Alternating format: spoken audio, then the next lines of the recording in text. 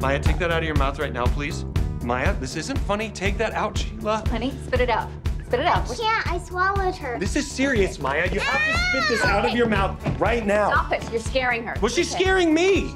We're going to the hospital right now. No hospital. You don't get a vote. You've just put something very dangerous in your body. You're panicking, calm down. Yeah, of course I'm panicking. Then for good reason. Follow my lead. Take a second, please. Hold on a second while my daughter dies of toxic levels of piggy plastic. Okay. You know what, sweetie? Please stay here. I'm just gonna talk to Daddy for a second. Come with me.